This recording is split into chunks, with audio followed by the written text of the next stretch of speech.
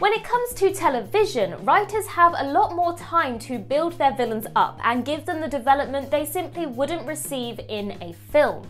The overall time spent with a TV villain is key, giving audiences the opportunity to understand what makes them tick, what motivates them, and what they're aiming for.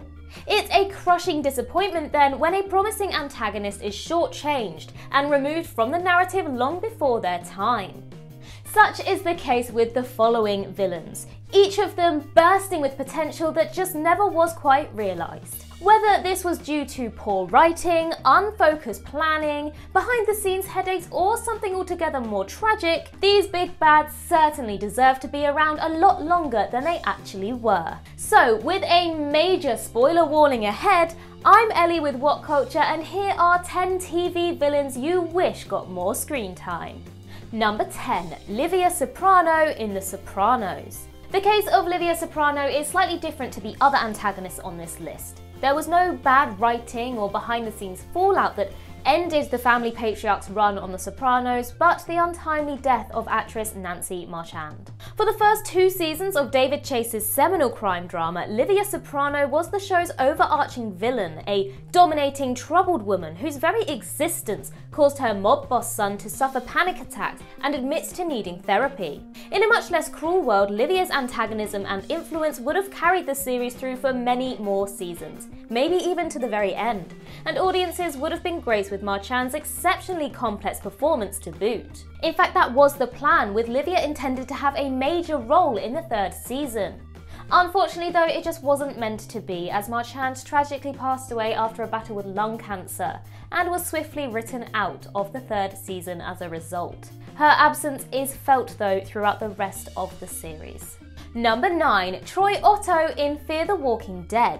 Ask any fan of Fear the Walking Dead and you'll find that the vast majority were taken in by Daniel Sharman and his deceptive portrayal of survivalist Troy Otto. Appearing only in the show's 3rd season, he was portrayed as the youngest and more dangerously eager son of secretive community founder Jeremiah Otto, a man he constantly tried to prove himself to as a strong and militant leader.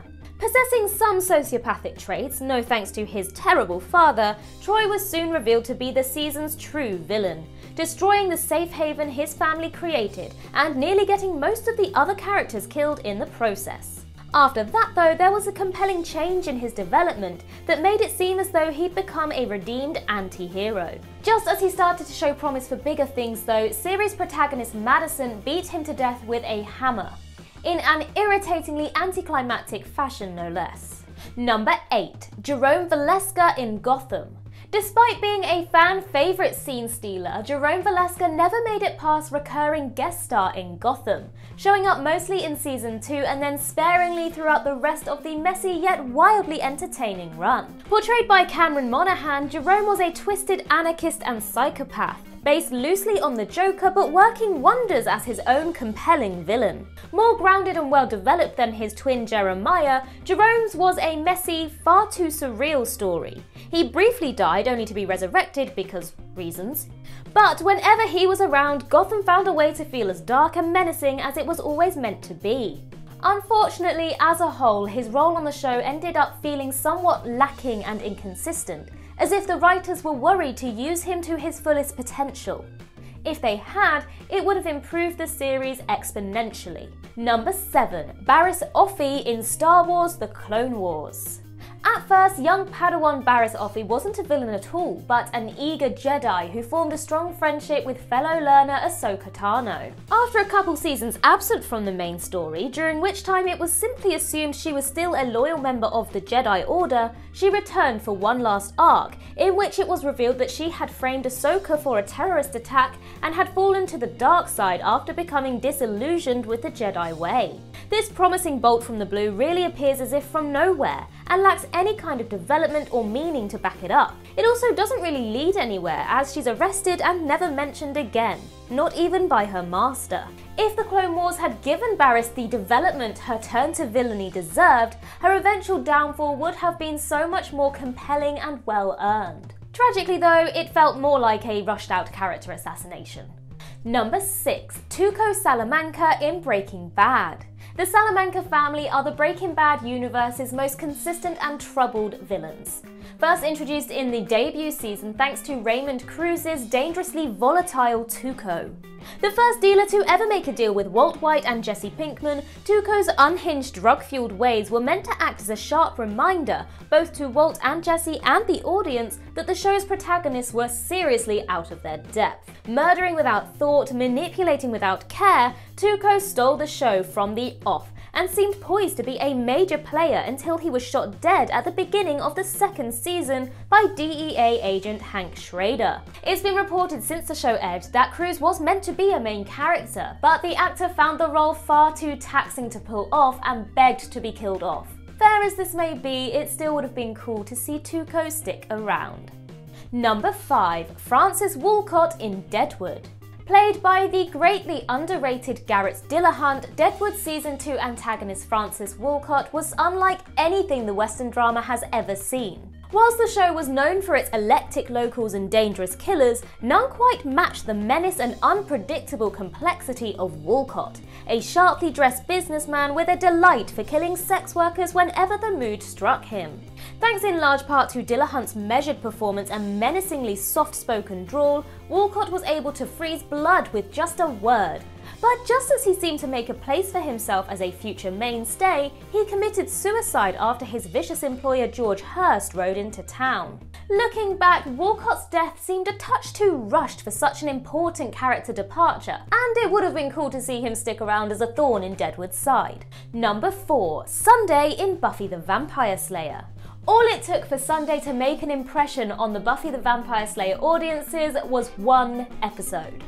Appearing as the main villain of the show's season 4 premiere, she proves a worthy adversary for the Slayer, and a madly entertaining one thanks to Catherine Towns' hilariously cocksure performance. As is always the case with the supernatural drama's monsters of the week though, Sunday doesn't last long, killed at the end of the episode by a battle-ready Buffy, never to be mentioned again. Given how entertaining and surprisingly complex she turned out to be, and how uninspired the main villains of season 4 ended up being, looking at you, Adam, it wouldn't have been a bad idea for Sunday to stick around as a more long-lasting threat to the Scoobies. Number 3. Cornell Cottonmouth Stokes in Luke Cage. Here's a rule everyone should follow for the rest of time. If you get Mahershala Ali as a villain, don't kill him off without giving him the development he deserves.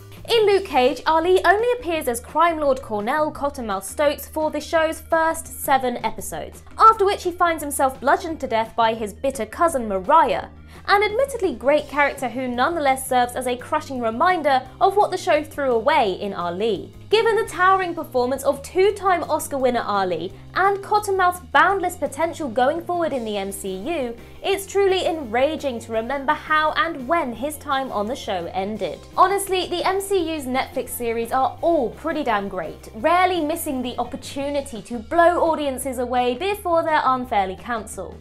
But the loss of Cottonmouth is still their biggest mistake. Number 2. Daenerys Targaryen in Game of Thrones.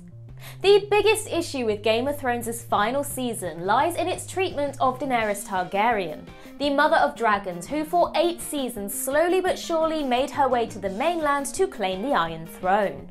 Whereas the rest of the fantasy epic had been meticulously planned out, slow burning and compelling, the final season decided to rush to the finish line. Within only a handful of episodes, Dany goes from virtuous queen seeking redemption to angry villain no one can root for.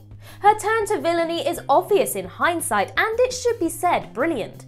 But even so, its execution is painfully upsetting, throwing away years of fan investment and making her final fate feel disappointingly unearned. Had the writers just slowed things down and spent a bit of time building up her downfall, it would have massively improved the entire series, and Game of Thrones wouldn't be remembered today for dropping the ball at the last second. Number 1. Shane Walsh in The Walking Dead. It's been over a decade, but Shane Walsh from The Walking Dead is still the TV villain we wish we could have seen more of. Though his fall from grace and death at the hands of former best friend Rick Grimes is incredibly gripping and a major turning point in the series, Shane was such a compelling presence in the drama's early years that subsequent seasons often felt lacking in parts because of his death. Most of this is down to Jon Bernthal's explosive, multi-layered performance, which effortlessly finds the vulnerabilities within the monster. Instead of staying faithful to the comics, The Walking Dead would have done well to subvert expectations and keep Shane alive. Perhaps to go off on his own adventures before returning to the core group a changed man with even more baggage. The potential was endless. And that concludes our list. If there are any other TV villains that you would like to see more of, then do let us know in the comments below. And while you're there, don't forget to like and subscribe and tap that notification bell. Don't forget to also head over to Twitter and follow us there, and I can be found across various social medias just by searching Ellie Littlechild. I've been Ellie with What Culture. I hope you have a magical day, and I'll see you real soon.